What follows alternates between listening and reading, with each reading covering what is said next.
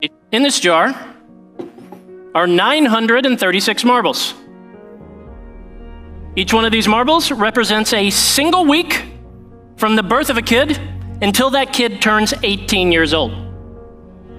So if you know a 9-year-old, you've only got 468 marbles, or weeks, however you want to look at it, remaining. You know a 16-year-old?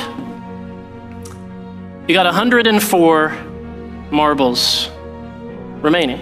Right here, we are looking at time. In fact, you're looking at all the time or all of the weeks you have left to influence this kid,